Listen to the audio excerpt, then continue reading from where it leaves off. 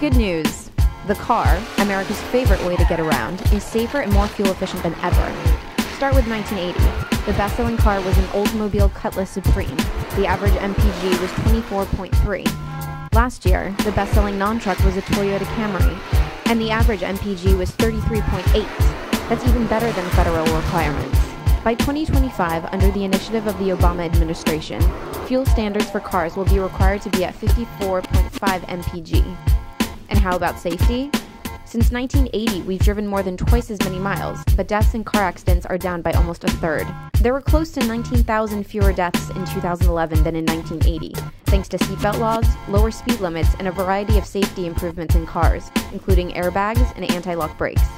Of course, this good news has a price tag. Per mile costs of owning a car have almost tripled since 1980. So while driving into the sunset may not cost you your life, it will cost you a pretty penny. Explore more at facethefactsusa.org.